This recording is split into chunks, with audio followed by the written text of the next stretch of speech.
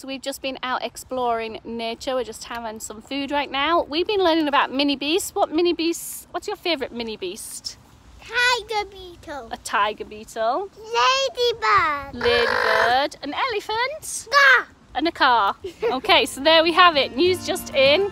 Tiger beetle, ladybird, elephant and car are the favourite mini beasts in our house.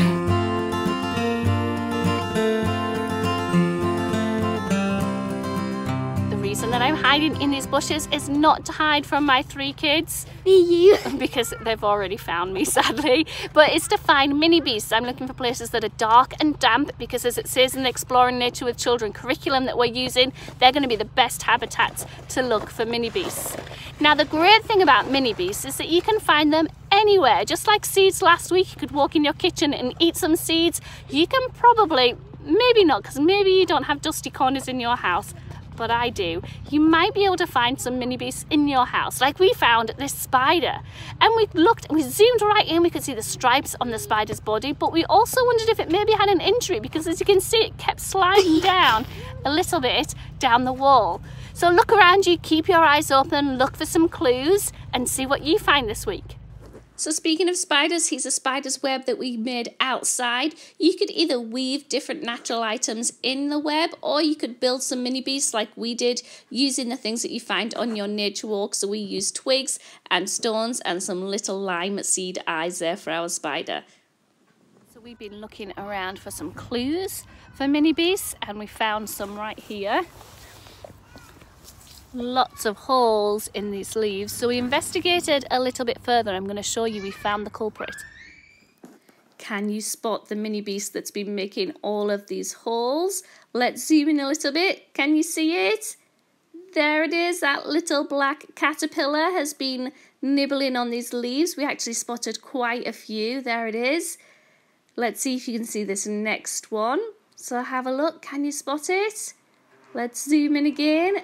There it is, inching its way along that twig. You can see its 6 legs on the front. And one thing we like to do is take pictures and video of things that we see outside, so that when we go home we can do some research without having to carry the poor caterpillars home with us. Then we spotted some more clues on the ground. We saw some worm casts. Can you see those little wiggly mounds on the ground? And that's where the worm has pushed out the soil that it's digested out through its body as it's gone into the ground. These next clues are not from a mini beast, but because we were working hard at observing, we spotted these patches in the ground, and it led us to find the culprit here.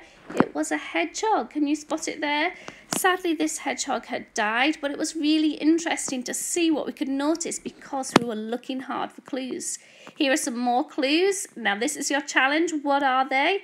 And why does the acorn look like this? See if you can find out and let me know in the comments below. Before I ask you our big question for today, we're going to warm our brains up a little bit. We've done this activity before. It's really easy. All you need to do is clap when I clap. If I clap, you clap. If I don't clap, you don't clap. You ready? Let's have another go. So only clap when I clap. If I don't clap, you don't clap. It's harder than it looks. Let's do it a few more times.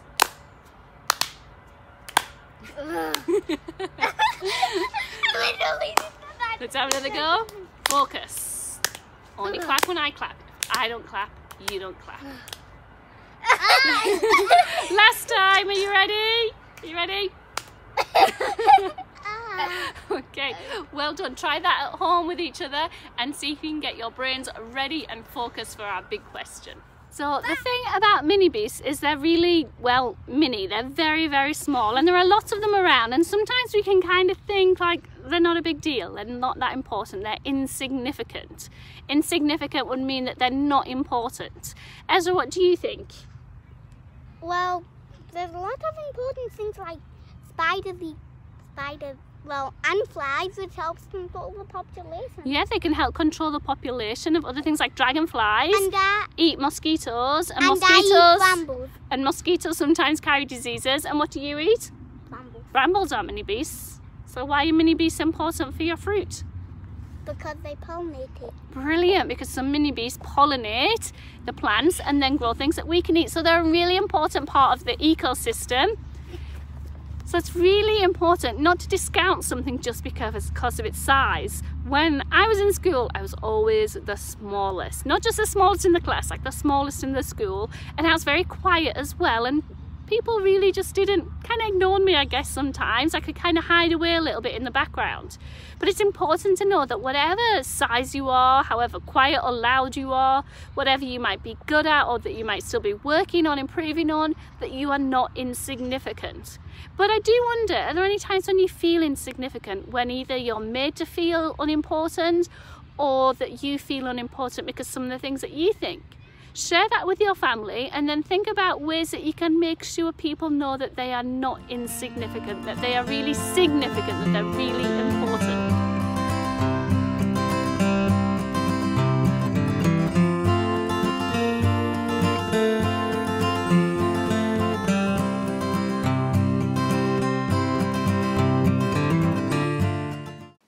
Lots of mini beasts hibernate during the winter, so at one of our nature clubs we made some mini beast hotels.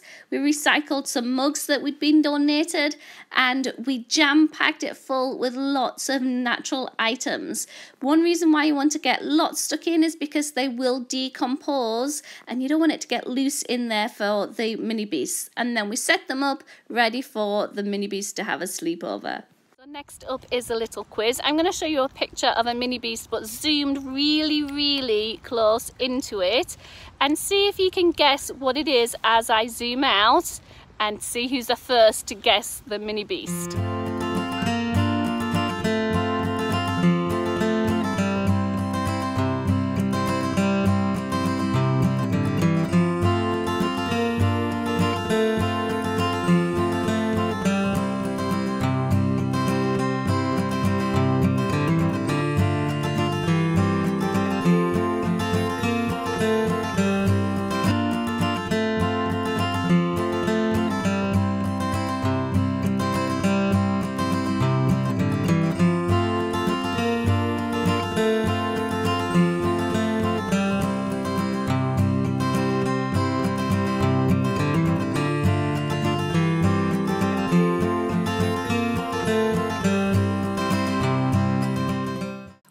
Enjoyed making these edible mini beast habitats. We crushed biscuits, added chocolate custard and some gummy worms, or maybe you can make some edible spiders like these. Are you ready for a 3, 2, 1 challenge? We're going to give you some things to spot while you're out and about. It doesn't have to be on a big nature hike. It can be just stepping outside your door and seeing what you can see, looking out the window, watching a nature documentary, or just on your way to the shops, whatever it might be. So here it is. 3 mini beast habitats. Can you find 3 mini beast habitats? Find different habitats. Can you find 2 mini beasts? And number 1, can you do something that helps someone not feel insignificant? So can you do something that helps someone who maybe doesn't feel important know how they're important? So 3 mini beast habitats, 2 mini beasts, and 1 thing to make someone feel important. Are you ready? 3, 2, 1, go! Let's go.